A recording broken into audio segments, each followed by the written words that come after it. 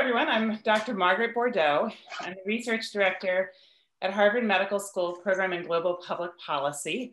And I'm here to welcome you to our second COVID response seminar, Organizing, Budgeting, and Implementing Wraparound Services for People in Quarantine and Isolation. This series is co-run by Harvard Medical School's Program in Global Public Policy, as well as Harvard University's Berkman Klein Center for Internet and Society, and it's also co-sponsored by the National Governors Association. The purpose of this series is to tackle issues regarding implementation and COVID response policy. So we really seek to showcase the work of implementers so as to support those standing up or building upon COVID response programs in their own states and in their own communities. And the topic of today's seminar is supported quarantine and isolation programs. And some of the questions that we're hoping to tackle today, go ahead and share my screen here. I'll really include the following. So what we want to talk about today is, of course, what is supported quarantine and isolation and why is it important? How are quarantine and isolation programs set up and managed? And what is their value and what do they cost?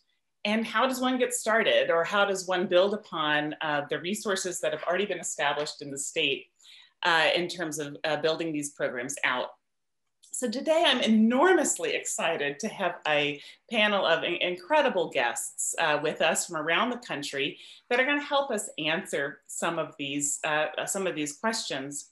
I do want to go through a brief sort of run of show with everyone and give some brief introductions to the folks that are going to be with us. So I'm going to go ahead and lead off by giving a kind of overview of what we mean when we talk about supported quarantine and isolation, how it fits into a broader strategy of COVID response. And then I'm going to turn it over to Dr. Saira Medad and Dr. Amanda Johnson, who are both leaders of New York City's Health and Hospitals, the largest network of public health facilities and hospitals in the country. And they are both deeply involved in setting up home-based as well as facility-based quarantine and isolation support services in New York City. Then we're going to pass the mic to another dynamic duo, Dr. Mia Lizada and Dr. Jenny Wei, both doctors at the Indian Health Service in Gallup, New Mexico, in the Navajo area, and who've both also been deeply involved in standing up very impressive, expansive programs, both, again, facility-based and home-based quarantine isolation programs there. To bring us home, we'll turn over to Dr. Linda Bilmez, the Daniel Patrick Moynihan Senior Lecturer in Public Policy at Harvard Kennedy School, a former Assistant Secretary of Commerce, and a leading expert on budgeting and public finance. And she's going to lead us on a discussion of how to think about supported quarantine and isolation programs from a budgeter's point of view, what its value is, what it costs, and how to think about investing in these efforts. One final introduction is of student Jessica Kushal. She's a student both at Harvard Kennedy School and Stanford, who has led a paper with myself and Dr. Bilmez on, that just came out today on estimating the costs of quarantine and isolation services in Massachusetts versus the cost of not investing in those programs. And she'll be joining us for the question and answer period after the session. So with that stellar crew in mind, I'm going to go over some basics. So the first question I often get when I bring up quarantine and isolation at this moment in the pandemic is, why are we talking about this? Aren't vaccines here? And isn't this going to be over soon? And I would say I've sort of been hearing that thought of, really for about 18 months, where folks have been saying, this isn't going to be bad. This is going to be over soon. And I think one of the things I would say is I am very, very optimistic about vaccines, and I do think they're going to make a significant dent in transmission and bringing it about the end of this crisis. But I would say that if you really take an honest look at what our public health strategy has been to date across the country, it still remains pretty crude. And that is coming from somebody who's worked nonstop on public health strategies in response to COVID for the entire year. And so, while we're waiting for vaccines to roll out, we really have to get more sophisticated about the public health strategies that we're using. Right now, we really are relying on public health strategies that at their core are about lockdowns, shutdowns, closing schools, closing businesses, closing places. And those do work, but they're very, very onerous. So the reason we need to talk about quarantine and isolation in particular is so that we can get a more nuanced approach and less onerous approach to our non-vaccine public health strategy. The second issue, of course, is that we are hearing a lot about variants, viral variants that are emerging that may potentially diminish the effectiveness of our vaccines. And the third issue is even if our vaccine strategy is completely perfect, we're still going to have outbreaks of COVID very likely in the future over the next year or so. So now is the time to really power up our non-vaccine public health strategy. And what do I mean by our non-vaccine public health strategy? You've probably heard a lot of different analogies and sort of ideas about what a good public health strategy is in respect to COVID. I love the Swiss cheese model, where you layered defenses, where you try to make sure there's all your holes in your Swiss cheese are covered, or the lasagna strategy, where you're layering on layers of protection. I think that's fantastic. I also really like the analogy of the three-legged stool. And I like it because it talks about different elements of the public health strategy as being interconnected and dependent upon one another. And just briefly to give you a sense, on one leg of the stool, we modify our environment. What are the things that we can do to change the environment to make transmission less likely?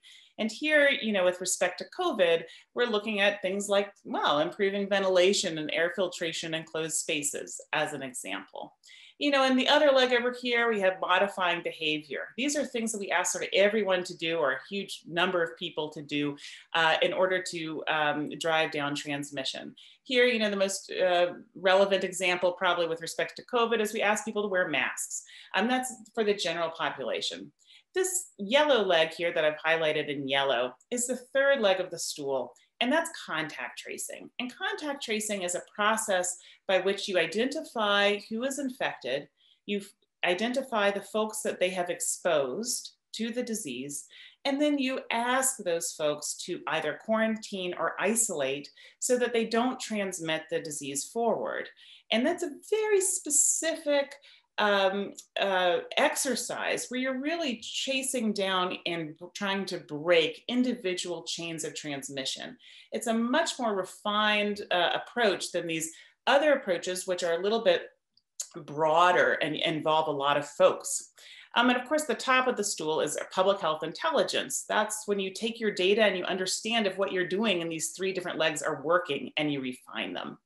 And so when we talk about quarantine and isolation, we're really talking about it predominantly as a strategy that is part of contact tracing. And I would just submit to you to think about it as the defining intervention of contact tracing.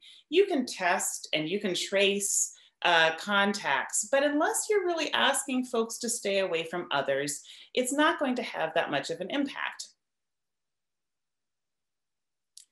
So what is quarantine versus isolation? I keep using both of those words. So just to review a little bit for folks, they're a little different. So the goal of quarantine is to keep people who've been exposed to the virus away from others until it can be determined that they are not in fact infected. For isolation refers to the practice of keeping people who you know to be infected away from others so that they cannot transmit. The duration for these is a little different. And just 2 days ago, the CDC came out with refined guidance on how long these should last. The duration for quarantine remains at around 14 days, but it can be shortened to 7 days if you get a test, 48 hours, that's negative 48 hours before that 7 days is up, or 10 days without a test.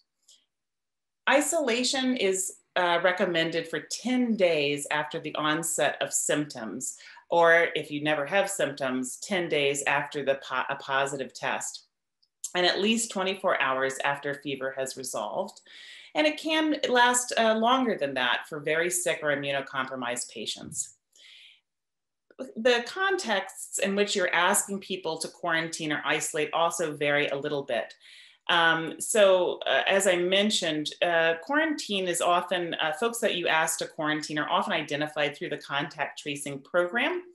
And there's also increased practice of asking folks who are crossing state lines or country lines to travelers to quarantine for a certain period of time as well. Isolation is really for anyone who's been diagnosed with infection. So what does this issue around supported mean? And I like to tell a story from back in April 2020, when Massachusetts was just starting to get its contact tracing program up and running. And I had a friend that lives down the street from me who told me this story. And she said she's a midwife, and she had just come from the office where she had encountered a young woman who was about 25 weeks pregnant. And the young woman just come in for a routine visit, but she noticed that the young woman was coughing. And she said, "Oh, do you think you could have COVID?" And the woman said, "Boy, I think I might, because I actually live at home with my two parents, and my young toddler, and everyone in the house is sick." So the midwife, sends off a test, and it comes back a day later at that point as positive. And so she calls the young woman, and she says, talks to her for an hour, talks to her and says, you really have to stay apart from others. You have to stay at home. You really have to isolate. And the young woman is very worried and absolutely taking it seriously. And, they go through how they're going to organize the bathroom and the toothbrushes and how they're going to make the inside, of the house as safe as possible. Anyway, the midwife hangs up the phone after about an hour and goes to the grocery store. And in the grocery store, lo and behold, is the young woman that she's just talked to, who she knows to be positive. And she says, "Oh my gosh, what are you doing here?" And the young woman said, "I'm sorry, but I'm the wellest person in my household, and I need to get groceries." It was so obvious that was, in fact, would be a very natural need. But it really was a surprise. Here was somebody who took the epidemic very seriously, was very worried about it, and yet was unable to have a successfully immediately quarantine. And so this issue of support is essentially, what do folks need to quarantine and isolate successfully? What are the services that need to be in place so that they can actually succeed, and that this can be an effective disease control strategy? So there has been some interesting work done on looking at adherence to quarantine and isolation. It's not a vast literature, but it is an interesting one, where they've done studies of why do people break isolation or quarantine in different contexts. And it's pretty interesting that in that literature, it's pretty obvious that there are a couple of basic things that jump out that are common through all studies of this. Folks need to get food and necessities. They need to keep a job and earn some money. So they will break if they can't sustain that. Some folks have no safe place to stay. Either they don't have a place at all, maybe they have a problem with homelessness, or they are living in a situation that is simply not safe for them to stay in for the entire duration. Or they have to fulfill social and family obligations that they can't figure a way out of, or can't figure a way to do from their homes. So with those sort of things in mind, really designing a supported quarantine and isolation program helps kind of set us up for thinking through some of these requirements. And just on the last note, so there's sort of two flavors, if you will, of quarantine and isolation support programs. One is home-based, and the other is facility-based. And so the home-based option is really, by and large, what is unfolded in Massachusetts. There have been some facility-based isolation and quarantine programs, but in general, folks here have undertaken quarantine and isolation from home. And how the state of Massachusetts has chosen to organize some of its program is through its contact tracing program. So when they reach out to somebody who is infected or who has been exposed, they'll go through a questionnaire and ask them, what do they need in order to undertake a successful quarantine. And they have found that when folks identify a major barrier to successfully completing it, they will then kick the case up to a cadre of case resource managers, folks who will take on the case and work with the person over time to address those challenges. And that's been nice. I think the issue has been that usually case resource managers have to cobble together local resources in order to make it work for the person in quarantine and isolation. I think there's a lot of thought now about how can we make it more standard, the supports more generous and more routine to make it even better. And then the second flavor is the facility-based quarantine. And there's a bunch of different sort of sub-flavors of this, but one approach has really been to use hotels as safe spaces to quarantine or isolate.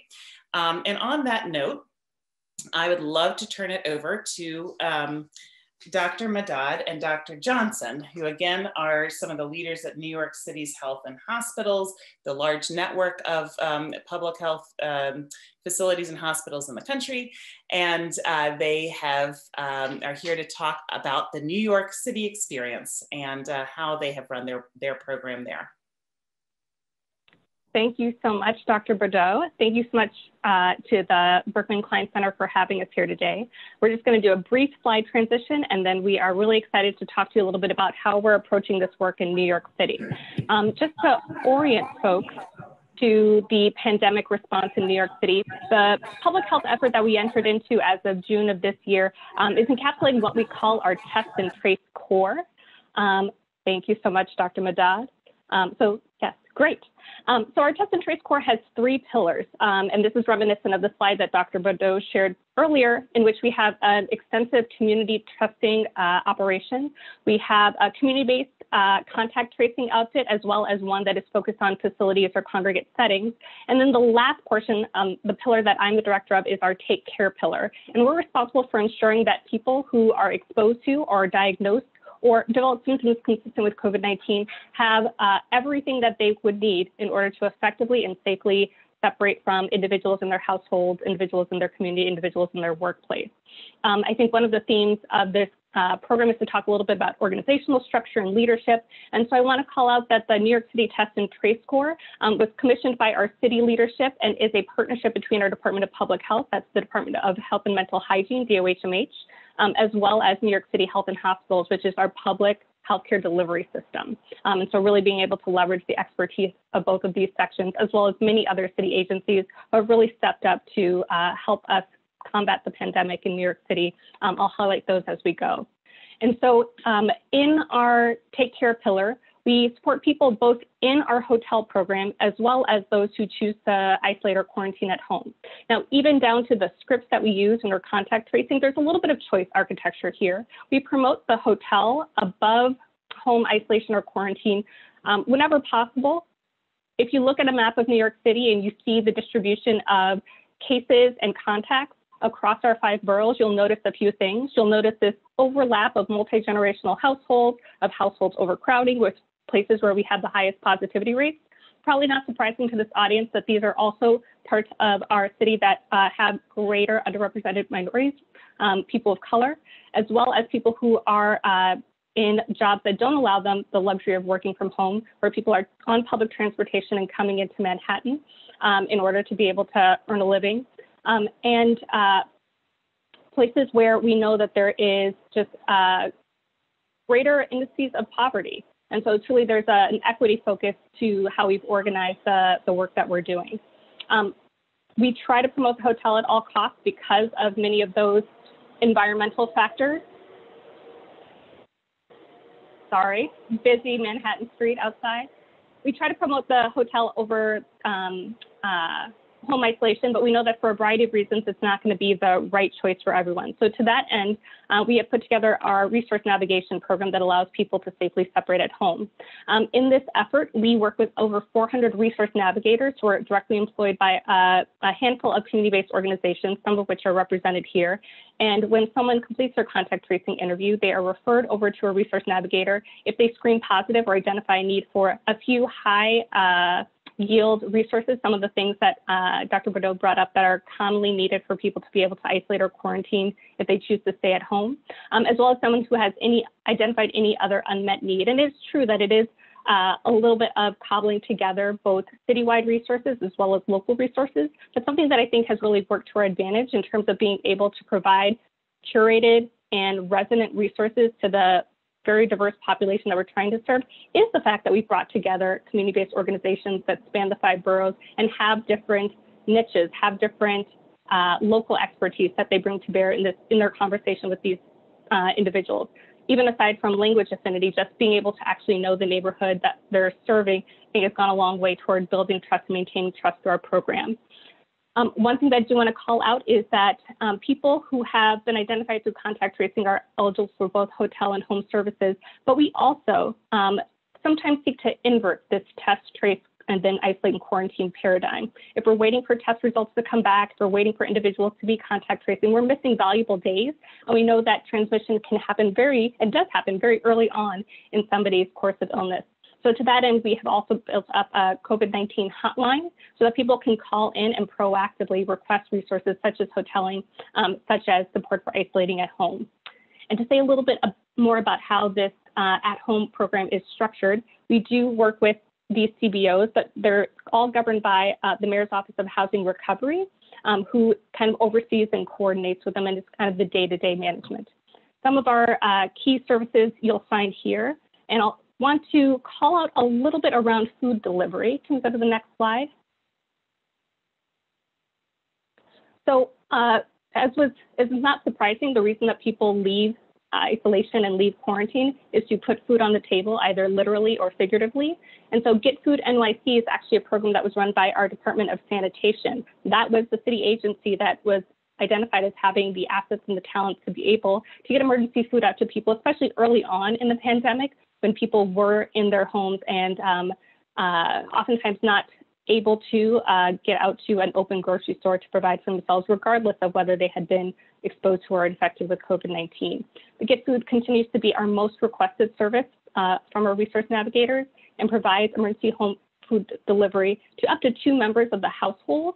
There are logistical reasons and financing reasons, and I would say just kind of lack of data reasons that has become that was the parameter set in the beginning, but it's definitely something that we're looking into as we try to drill down into the reasons that people still find it challenging to isolate or quarantine.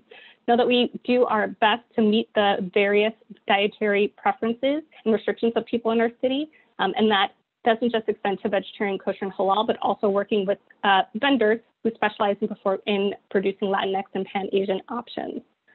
Next slide. Another piece of our support services for people who are choosing to isolate at home is our Take Care package. So everyone who is identified through contact tracing is offered a Take Care package, which includes PPE. So it includes surgical grade masks, as well as some hand sanitizer, and then certain monitoring equipment like a digital thermometer and a pulse oximeter. And I will drop a link into the chat box later on. But the booklet itself is a really wonderful asset that we've developed. It's available online, and I think just the thought that went into producing the content and really trying to detail for someone how to achieve isolation and quarantine in their home was really beautifully done. And we have Dr. Madad's expertise and guidance to thank for that.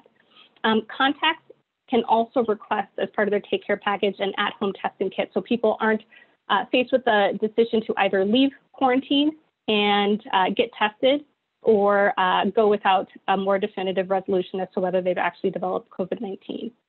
Next slide.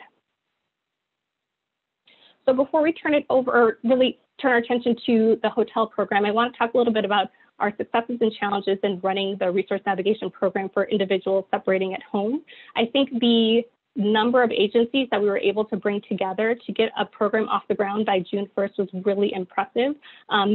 We then later undertook the work of building the resource navigation customer relationship management platform back into the contact tracing system. Before, they existed in two entirely separate platforms, and it actually has done a great job of improving visibility in these critical handoffs that we have between our contact tracers and our resource navigators.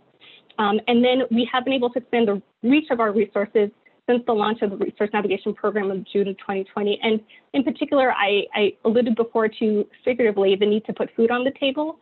Not surprisingly, one of the most common reasons that people were leaving their home, especially during quarantine, was the fact that they felt the need to continue to go to work. And we can't downplay how critical being able to make that month's rent, being able to pay for medication is for so many of the individuals that we're serving. And so as we made that transition into the integrated platform, it allowed us to better index many of the cash assistance resources that are available to New Yorkers, regardless of documentation status. So we really increased our communication around paid sick leave, which has both city, state, and federal components. And then we're able to refer people into other sources of cash assistance if for whatever reason they didn't meet the criteria for some of these government-funded programs. There are certain challenges that remain for us, however. Things like childcare and adult care are not resources that we have available to people. So really finding a substitute for hands-on care when someone becomes ill, but they're responsible for other members of the household is still something that we're looking for solutions for. Most often we tell people if they're in that situation, you should go to the hotel where there will be staff on hand who can help you. I think another thing that we realized is that we're so happy we made the transition into an integrated information system platform. However, there's no good time to roll it out, and there are certainly some bumps in the road, some challenges, some growing pains that we endured during a time when post-Thanksgiving, we were also dealing with an influx of cases into our city. And then lastly, having an integrated information systems platform does allow you to monitor, even at the community-based organization level, the status of your work in process and really hold ourselves accountable for connecting people to services within 24 hours. Yet and still, there is a layer of management that we have to learn how to do in a time where a lot of our interactions are virtual that cannot be substituted merely by monitoring what's in the system. There still is the need to understand how people are prioritizing work, managing their workforce. And it is one of the costs, one could say, one of the extra sources of energy you need to expend to be able to get the benefit of having different CBOs leverage their local knowledge. So with that, I'll talk a little bit about the hotel program just to set up Dr. Madad. Again, what we really stress for people, and we're really excited to celebrate our, now it's 11,000 guests and growing in our hotel program since June, is the Take Care Hotel. It is free to stay there. It is free to be transported there. We try to stress that there are amenities. You will get free Wi-Fi, you'll get cable TV, and really let people know that it's not a substitute for a hospital. I think there was a concern that this was a medical facility in the beginning, and it was actually off-putting when all that people saw in the news were EDs that were overrun with COVID patients spilling out into the hallway.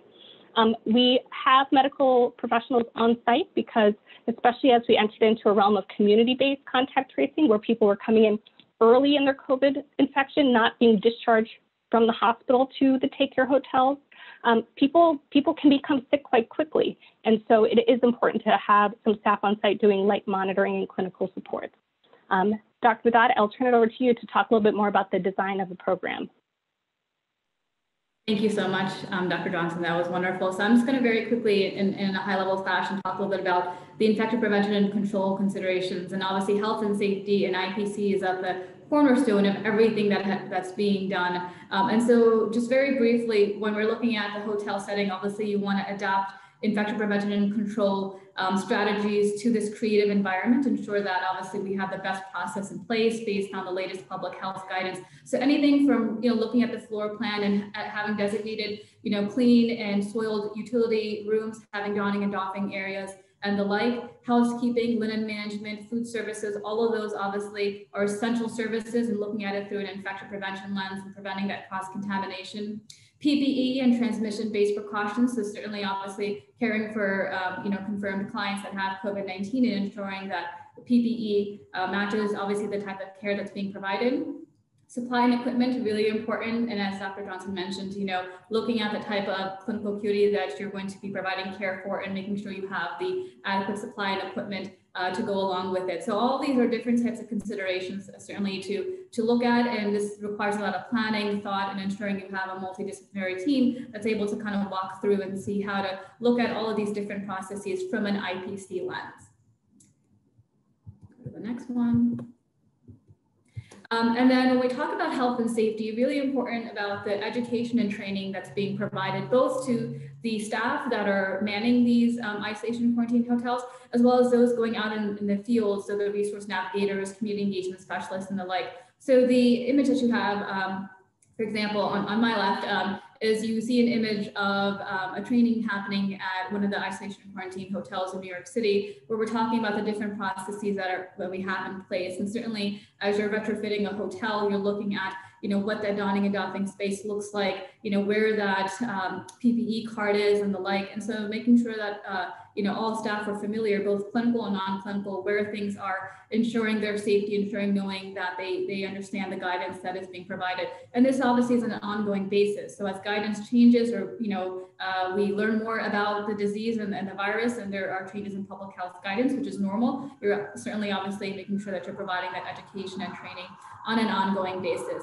And on the other image, you're seeing training take place with community engagement specialists and resource navigators, ensuring that as they're going out in the community, making contacts with the general public, that they obviously know not only the type of PPE they're wearing, but how to put it on safely and effectively. As simple as putting a mask and glove on, really important to obviously understand the nuances there and preventing that cross-contamination to themselves. And then also understanding the policy and the guidance that goes along with it. So health and safety is at the cornerstone of everything that we do. And then lastly, I'll just end with just mentioning a quick publication that we have available on our New York City Health and Hospitals website. And it talks about a little bit more of the infection prevention and control considerations and the environmental health and safety in these isolation and quarantine hotels. So it gives you a deep dive of all the different topics I talked about and giving you templates, visual cues, and the like. And so certainly if you're interested, to click on that particular link. So with that, I'm gonna hand it back and we're happy to take questions at the end. Okay, that was a whirlwind tour. Thank you guys so much. An incredible amount of work and the sophistication of the programs that you guys have stood up. And also I think it's helpful to hear about where are the gaps still, where are you guys still wanting to build out more. And I think we can get back to some of those during the question and answer period. And there are a couple of good questions in the chat box as well. We'll get right back to those. I do want to go ahead and bring on Dr. Lozada and Dr. Wei to talk about their experience in the Indian Health Service in the Navajo area. Okay, thank you so much. So I'm Dr. Mia Lozada, and today we'll be talking about a slightly different setting in terms of population as compared to New York City. We work here in the Navajo Nation in Gallup, New Mexico, in rural northwestern New Mexico. And we'll talk about the supported isolation and quarantine hotel that we stood up here in March of last year. So for context, for those of you who haven't been out here to the Navajo area, Navajo Nation itself sits in the Four Corners region of the Southwest, does not go into Colorado. It's about 27,000 square miles, about the size of South Carolina or so. And here, the circled in red is where Gallup itself sits. We're about 25 miles from the Arizona border, and we have a population here of a little over 20,000 individuals and technically here in Gallup, we are off the reservation, but there's a lot of area surrounding us, and even within our town, that's reservation itself. This is Gallup Indian Medical Center, which is where we work. We are an Indian Health Service facility. It was opened in 1961, soon after IHS was formed in 1955, which took over from the Bureau of Indian Affairs. And this is only important for context in terms of when you have an infrastructure that looks like this and you're trying to significantly ramp up and change your system for COVID preparations. It makes it exceedingly challenging using such an old facility.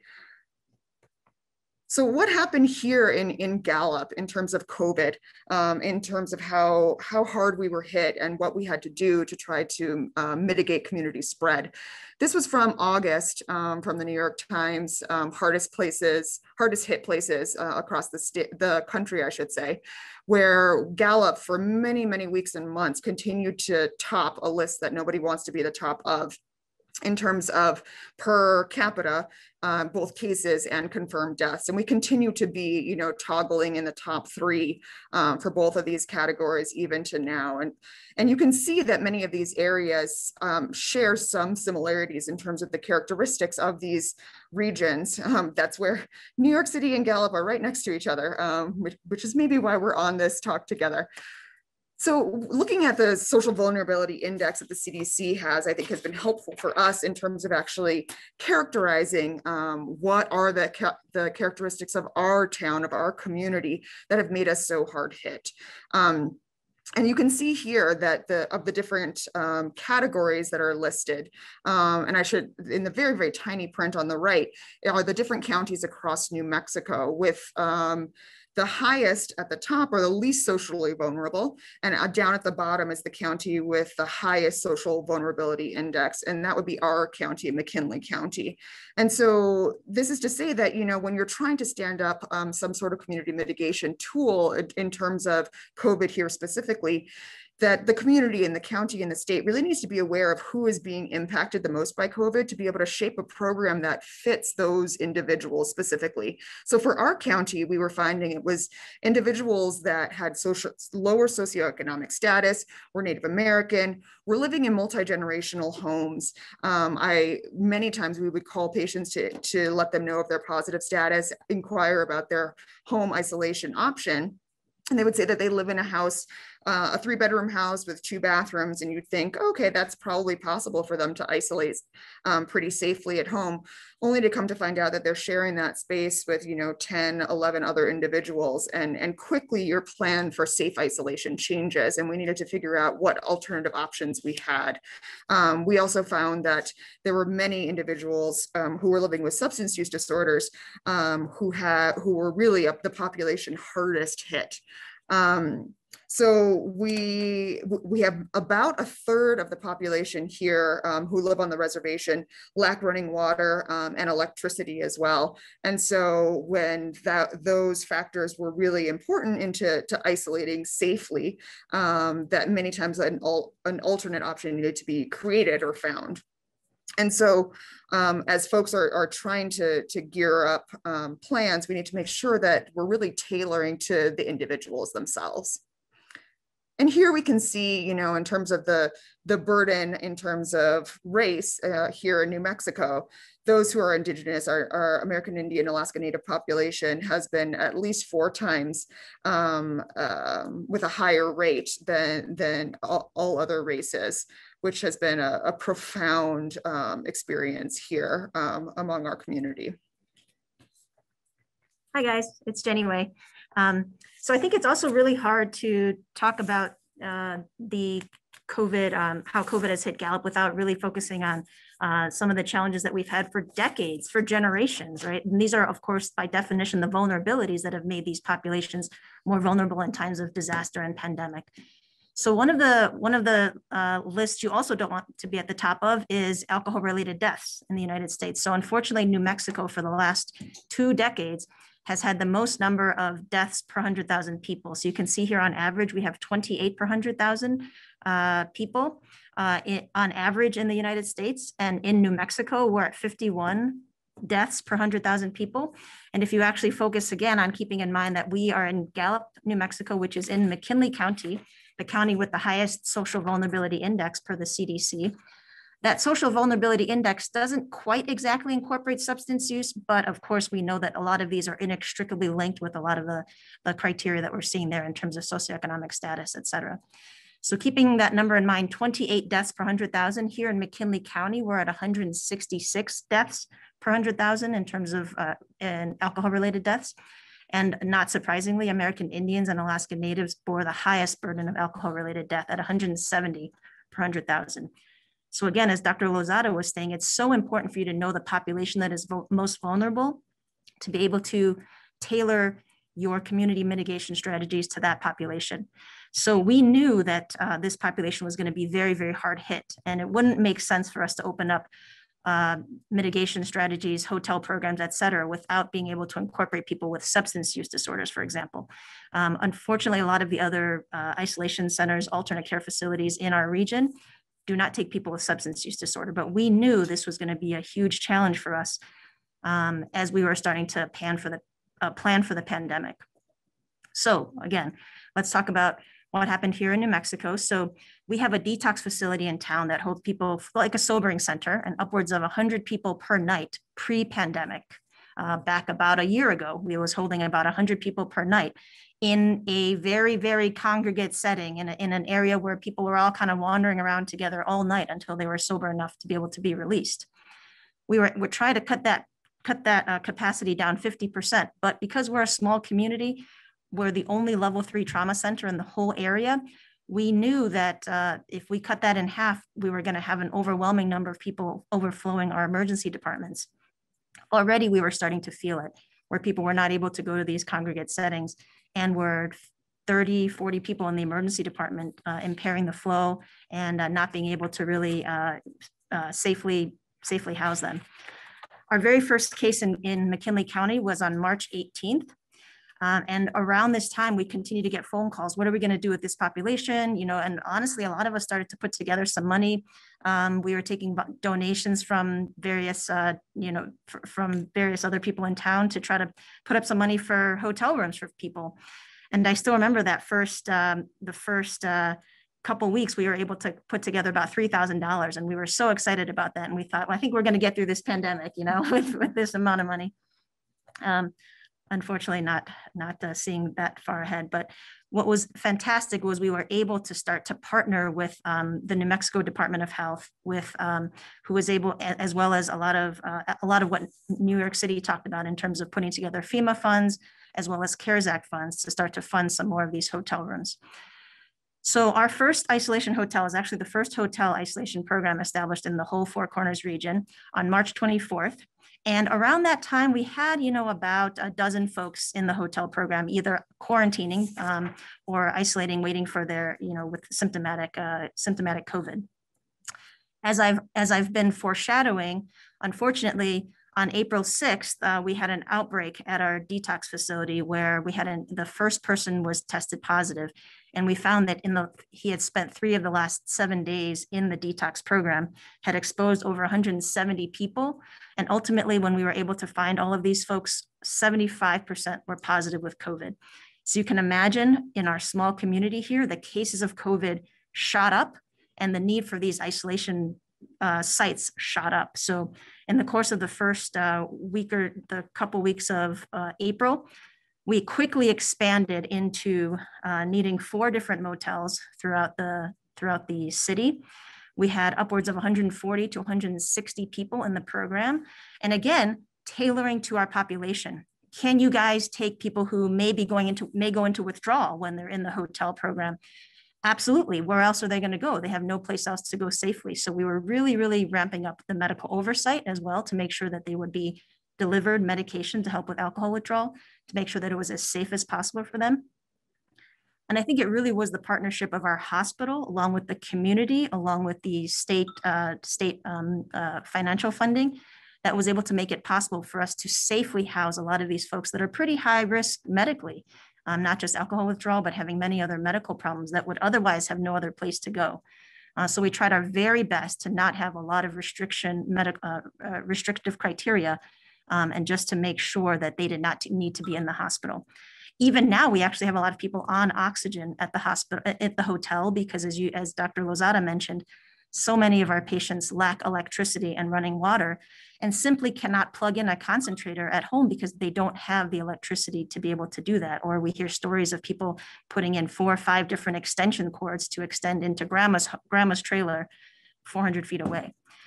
So as of now, from March of last year till today, we've housed over 1,600 people in our program with the help of an incredibly supportive volunteer staff that have come from all over the country, from San Francisco to New York City. And it's been an incredible collaboration. This is a little bit of a graph of the positive cases we've had at our Indian Medical Center. You can see we had that little outbreak back in April. We thought it was a big outbreak, but in retrospect was a little outbreak. And so that was a lot of the reflection of the outbreak at our detox facility shortly after the first week of April. And then, unfortunately, we got hit very, very hard again in November and December. We thought April was bad, but at least in April, we could transfer our patients over to ICUs in Albuquerque and in the rest of the state. Unfortunately, by 2 months ago, every place was full. It was not uncommon for us to have to call 10, 12, 14 different hospitals across the Four Corners region to find an ICU bed for our patients. And they would have to wait days in order to, in the emergency department. And so as you can see, it is absolutely critical for our rural site to have places to safely transfer or discharge our patients to. So the hotel program remained that ability to be able to make beds available in the hospital, in the ED, so that we could continue to try to triage as safely as possible. And similar to what New York was discussing in terms of what the structure of their program is, we were really trying to incentivize folks to stay in their hotel rooms as much as possible, and we would provide them with any other services. So we would provide lodging, meals. We had a contact here in town. Nobody was willing to provide transportation for individuals who were COVID positive in the beginning of the pandemic. So it was a friend of a friend who was willing to drive folks between hospital and our hotel program. We had wonderful collaboration with the PIH program, COPE, that works out here, which has been phenomenal. That they really fielded, when we had 150 individuals in hotel rooms, they fielded the non-medical calls that were coming through to help get folks books and coloring books and radios and whatever they needed to be able to stay in place. And then we would provide the medical oversight and coordinate with that. People would get in-person evaluations. We would bring medications to them as well. And if they were stable enough to not need an in-person provider evaluation each day, then they would get a phone call by a medical provider instead. We have chaplains working with us, Navajo interpreters, Zuni interpreters, Native medicine, blessed healing herbs, so that we could distribute those to the patients who could warm up water to make tea in their microwaves and could still maintain many of their cultural beliefs throughout the course of their isolation as well, which was hugely important, as many of them were losing family members outside of isolation. And we had a wonderful iPad program, not only for group visits, meetings, telemedicine, but as well as connecting with family on the outside as well, which was hugely helpful for individuals to try to allow them to stay inside. We'll just conclude by saying that I think what this program has taught us is that people obviously, were those that were most vulnerable were hit hard, by the pandemic. And we realize that we as a community really need to be focusing more on these. These have been existing issues for decades. And what we found out is that housing first works, that if you actually are able to provide folks with the basic necessities, they're able to start to work towards more positive goals and contribute positively to society. We were actually able to get over 45 people into inpatient rehab programs, alcohol rehab programs across the country, through just having them be stable in a place for a moment where we can get them to fill out the application, the lab work, et cetera. And so these are just some pictures of our patients' artwork, and they were incredibly talented. This was one that was given to one of our volunteer staff. Ahiahe means thank you in Navajo. And then finally, just wanting to say this is a letter that was sent to us by one of our patients who is being discharged to the rehab program. And essentially what he's saying, he's thanking us for helping him. He has an addiction problem, and the first responders helped by talking to him and connect him with a treatment program. A healing center is what he calls it. So this is just a list of all the collaborators. It looks like an intimidating list, but realizing that it's really just one person behind each of these big organizations that needs that connection to be able to put together these important programs for our community. I'll stop there, and happy to take questions at the end as well. It's fantastic. I have to say, I'm so moved every time you hear tell the story. You know, and I think it's actually a perfect transition to Dr. Bilmes, because you know, when we're thinking about investing in these types of programs, we're thinking about not just the short game, but the long game. You know, how do we bring the crisis to heal as quickly as possible? But also, how does that translate into building out a public health sort of system approach that really does underpin the health of our communities going forward and our people going forward? And so, Dr. Bilmes, I know that you often say you come in to do the money talk, and that's so critical. That's so critical now. So I'll hand it over to you. So thank you so much. And this is really an amazing number of sessions, and very moving, and very sort of humbling to listen to. So usually I come on at the end of panels, and I'm usually Dr. Gloom, saying that the wonderful ideas being discussed are expensive, and that there is no way to pay for them. In this case today, I'm in the kind of unusual position of delivering some good news, which is that this kind of program is at least partially self-amortizing, that there is actually likely to be funding that can be used for it, and that this is a pretty cost-effective way of spending public funds. And this is based on some research that we did in Massachusetts. I'm going to share my screen here. Are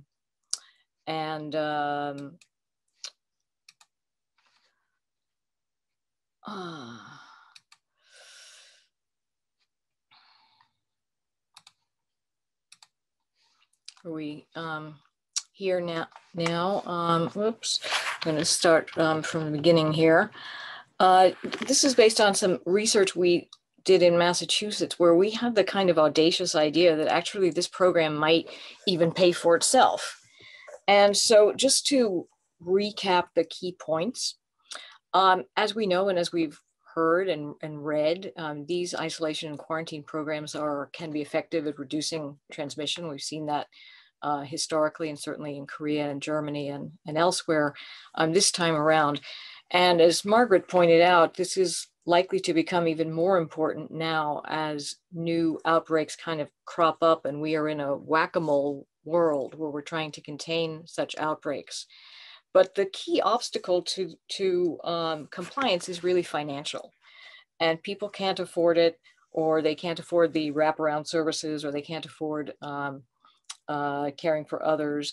And so when we think about this, we kind of have to think about it in terms of what are the costs and the benefits of providing a program like this.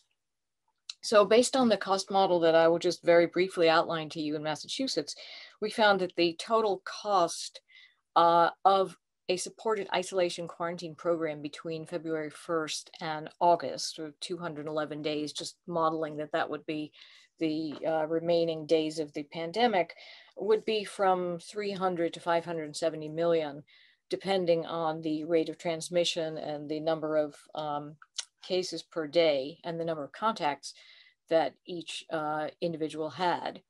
However, that may seem like a large number, but it's actually not such a large number, because the reduced transmission offsets the cost to the state. In Massachusetts, we found that the cost to the state of providing medical care was around $2,500 per person, and of which 43% to 50% is borne by the state. And the actual cost of providing a supported quarantine program was lower than that. And finally, the good news, which I'll show you at the end, is that there's actually a lot of money in the proposed federal stimulus bill, which is likely to pass, which is usable specifically for things that would include contact tracing and supported quarantine. And states will pretty soon be in the fairly unusual position themselves of trying to figure out how to allocate these funds and trying to understand what are the most cost-effective ways to treat and to prevent transmission, particularly in underserved communities. So just to take a quick kind of look at our model, we modeled in Massachusetts, found that a 7-day quarantine cost, that the weighted average was about $403 per person, which is not very high. That is assuming that 95% would quarantine at home and that 5% would be quarantining in facilities. So the facility cost would be higher, about $1,300 per person over the course of the 7 days, and about $385 for the at-home quarantine cost. And this is based on the idea that we would pay people $50 a day, which is the same amount that we pay for jury duty, to do the public service of being able to quarantine at home. And this is, interestingly, there is a 1938 law on the books in Massachusetts, which allows for payment for quarantine, which in today's money is quite close to the $50 a day. Now, this assumes that there would be, we base this model on looking at the average transmission rates and average contacts per day and average daily cases over the last 9 months. So this basically assumes that we would have between 500,000, which would be kind of the low end, to 1.3 million people that would require a quarantine. That includes the infected individuals plus 4.25 contacts per person. And it's like, as I showed, the cost of this, on average would be $2,260, which is below the actual $2,500 medical cost. So given the fact that we are at the lower end, and given that we have a reasonable vaccine rollout happening, I mean, that's a big assumption, but assuming that that is the case, you know, we're looking at probably in Massachusetts and something around the order of $350 million in costs. Now, if we look at that, one of the first questions is, what is the return on investment on that, or you know, how cost effective is that use of money? So to try and answer that question, we took a look prospectively at a kind of counterfactual to try and ask if we didn't do this, what would be the cost? So we asked, what would be the likely medical bill? I mean, using the average number of cases per day over the last few months, which has been 1,200 on average. In fact, yesterday was very close to that in Massachusetts. And spreading at the average transmission rate from 2020, we found that the total medical cost in the state alone would be 1.1 billion, of which, of course, 43% would be borne by the state. And we found that, I mean, if the program could reduce the transmission rate even for 1 day of this group, which would be 1,200 people plus the contacts, you know, there would be significant savings to the $300 million program. And even at lower rates of transmission, even at significantly lower rates of transmission, there would still be savings, because every additional case avoided is essentially money saved. And this was a very narrow way of considering the counterfactual, because we didn't include a number of the costs that the speakers outlined today. For example, we were just hearing about the reduced cost potentially of treating alcoholism due to the benefits of having people in facilities during their transition. And there are a whole range of costs which are in economics kind of packaged under the cost of exhaustion, you know, which include the cost of paying rent or not having money for rent, the cost of running out of medications, and so forth, which are associated with not having these quarantine wraparound services. I finally want to point out that we actually are the really good news. Massachusetts has and you know, this is just one state, but we've obviously spent overall a huge amount of money so far in things like, this is the Massachusetts rate, where we've spent $1.1 almost 1.1 billion already on PPE and hospitals and supplemental payments to hospitals, and 66 to 100 million on contact tracing. But we haven't really leveraged the full value of this. We haven't gotten the full bang for the buck, particularly out of the contact tracing money, because of the lack of clear spending on setting up the supported quarantine and wraparound services. And we are about to have a situation where the funding in the stimulus bill provides, in addition to a significant amount of general state and local aid, there's $46 billion specifically targeted toward testing, contact tracing, and mitigation, of which the things we're talking about today would fall particularly into this area, and particularly in medically underserved areas. So states are pretty soon going to find themselves in the really happy but sort of complicated position of trying to figure out where is the best allocation of the marginal dollar, and how do we prioritize that? So I would suggest that probably the spending priorities are around helping underserved communities, preventing transmission, and spending in such a way that has offsets to the states and has savings. And this falls, the supported quarantine we've heard about today absolutely ticks all three boxes, and so is probably one of the most cost-effective ways to fight the remainder of the pandemic in a way that achieves goals and at a what you could call financially a sort of very positive return on investment for every public dollar that's expended.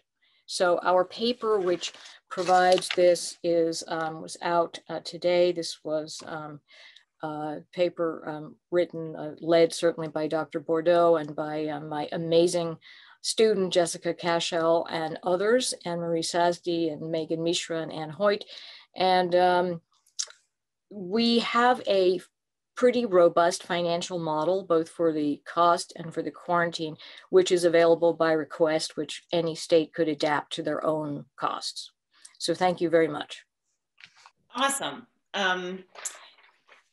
Thanks so much. It is good to get good news from somebody that knows something about money. I think it will be whiplash, I will tell you, Dr. Gomez, for those of us in public health and those of us who've been, really chomping at the health equity bit for a long time, to kind of be in this moment of like, oh wait, there is funding available, and how should we spend it? So I think that's fabulous. I would love to have everybody who can turn on their video, and we can do some of the question and answer. I think our audience has few. I see Mary Gray. It's awesome. You always ask the most astute questions here in the question and answer box. I think I'm gonna invoke a little bit of the host privilege and in modifying a bit of your questions, Mary, around especially the first question, because it does get to something that I struggle with a little bit.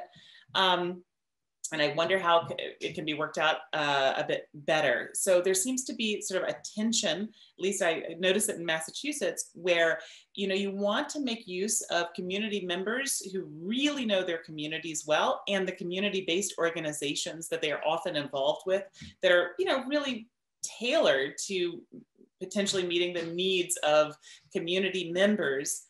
I think that, but as you transition over to trying to build out and have a bit more standardized approach and make sure that everyone in every community has access to high quality services, there becomes an issue where I have felt concerned a bit in Massachusetts that, gosh, we are leaning in on the community resources of some of the most impoverished communities in order to support people in quarantine and isolation.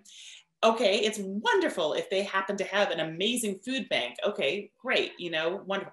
But like, what about the community that is also poor that does not have such an awesome, robust food bank? I mean, can we, start to both make sure that we're leveraging community-based organizations and community members with the expertise and knowledge about their communities, while also making sure that we are, applying a high standard of support across the board?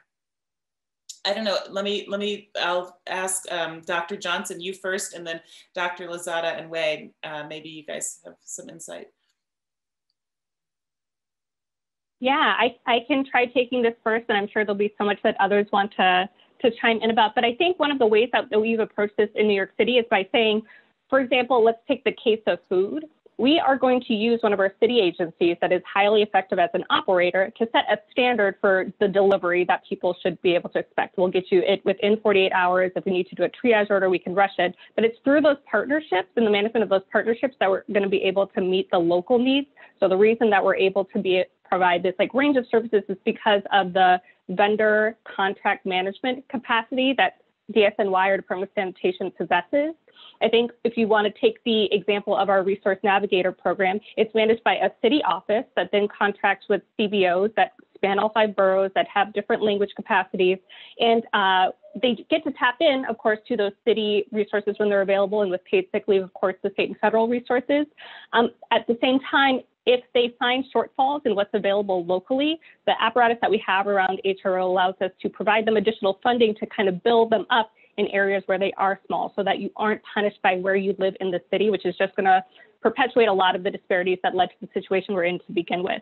I think another thing that's really a point of pride for the Resource Navigation program in particular is the jobs that we are creating. And so the Housing Recovery Office has this particular mandate for developing careers for people, for employing people. And so to be able to say we created 400 plus jobs of people from the community, expanding the capacity of these CBOs to hire and employ people is another way that we're trying to build up and invest in the places that have been hardest hit by the pandemic. And something that is on our mind. We are also really excited about the expansion into mitigation services and what that means for our ability to continue some of these as just part of the ongoing response to COVID.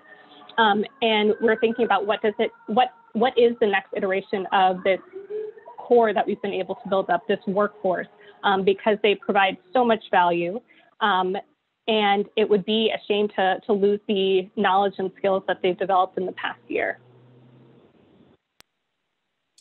Oh, community health workers, here we come. Dr. Lozada and Dr. Wade, do you want to chime in on that?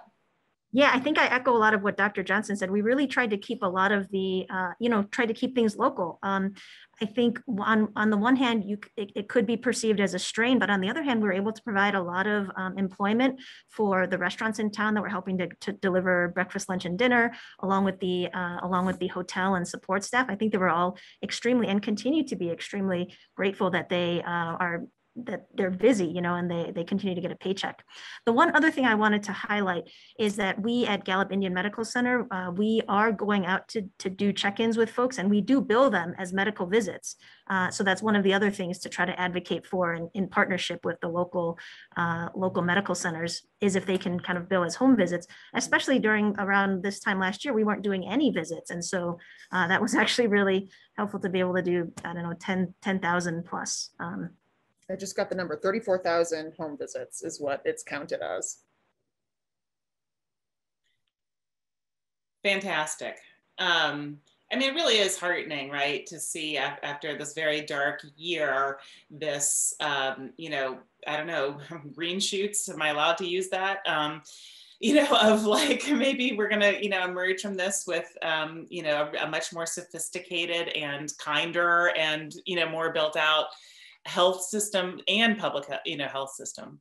And one of the things that I have really been thinking about with the Berkman Klein Center folks, including Mary Gray, is this issue around the, what is the information and tech infrastructure that we want for our public health system going forward? How do we want it to interdigitate with our medical care system?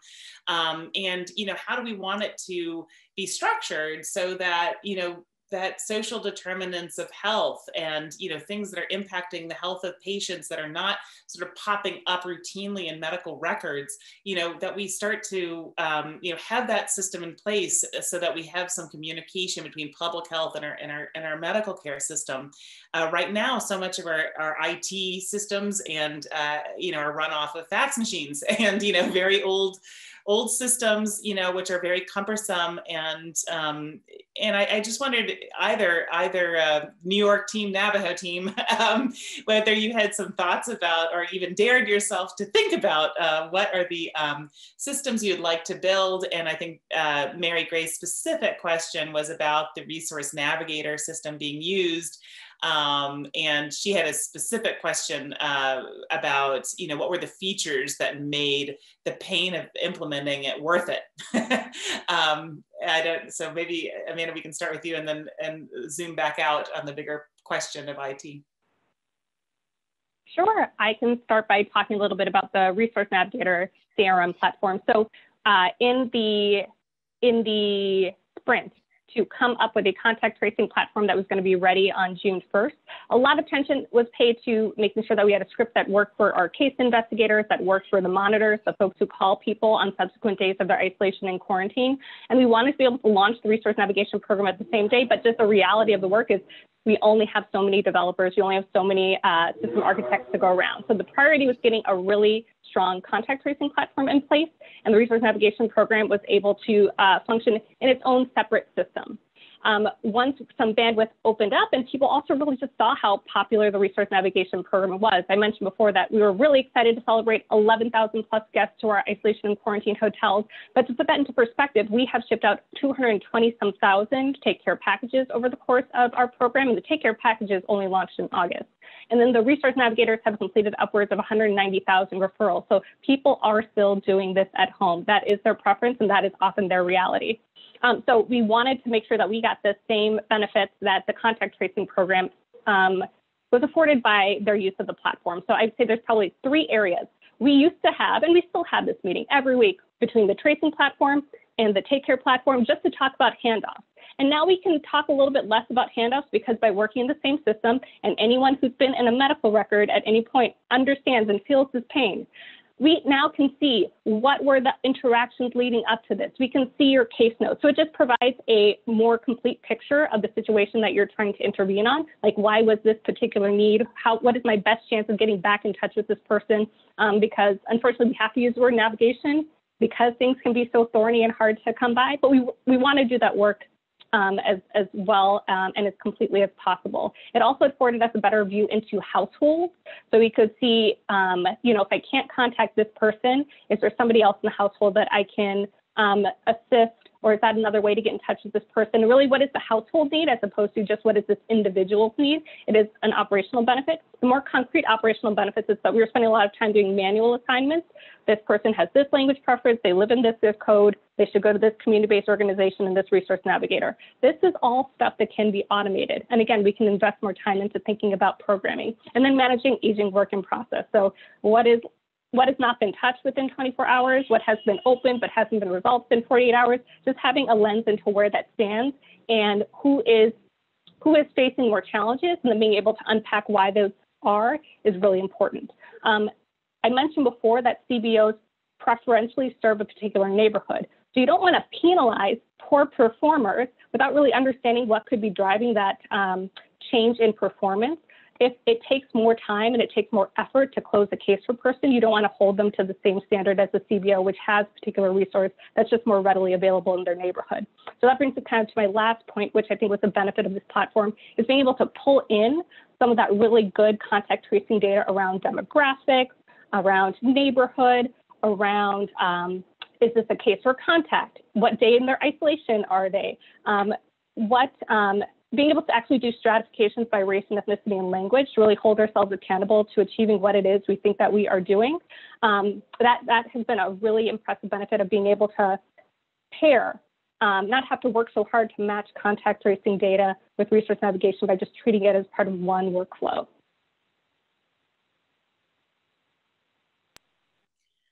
That's fantastic.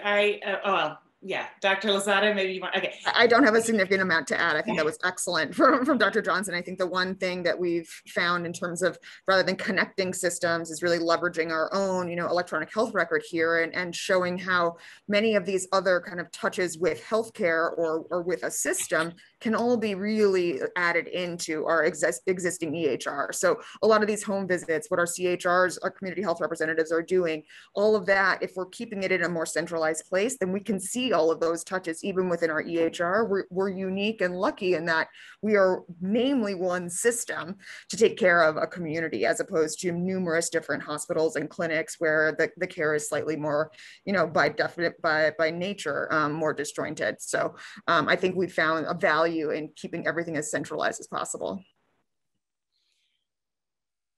That's fantastic. And I know there's a lot more questions. We are at time. I would like to just thank our incredible guests. I think I encourage anyone listening that wants to continue the conversation to certainly reach out to us, to me, and super happy to set up sidebar conversations. I think there's probably a lot more to be said about the money. There's a lot more to be said about the eligibility criteria and accessing the facility-based services. So just know that, we are here to, to make that happen if folks want to follow up. And thank you so much to all of our guests and our experts.